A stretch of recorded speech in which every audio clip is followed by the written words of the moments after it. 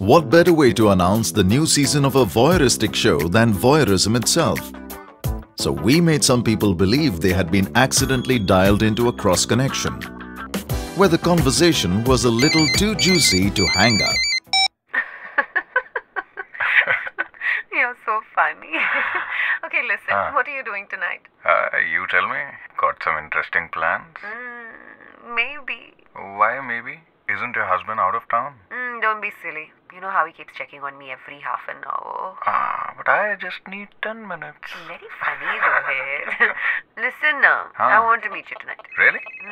1 second. Hello? Not now, Baba. I'm working now. I don't have time for this right now. Achha, by the way, I'm going to Pune tonight and might stay back tomorrow as well. Then why don't you speak to my boss? See, I'm busy right now. Please don't disturb me. Bye. Was that your wife? Who else, yeah? So you're going to Pune or what? Can I come along, please? Really? But your husband would be checking on you, no? That's okay. I'll tell him I'm catching up with Pooja or Rohini or somebody. And then I can always meet them for an hour or two. And you won't regret it, baby. 1 second. I think someone's listening to us. Who? No. Hello? What do you mean listening? 1 second, hello? baby. Hello? 1 second. Who's that? Who's listening? Hello?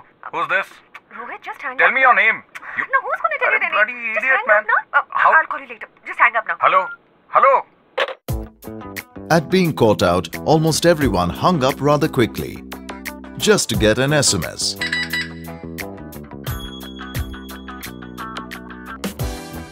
We made 2 other such cross connections. And if you want to know, I've seen the two of you But on Rahul's couch. you're just crossing the line. You can come to my house, do anything with my husband in my bedroom, and I'm crossing the line. With a spend of less than $0.002 per person, Cheaters had its best TRPs ever.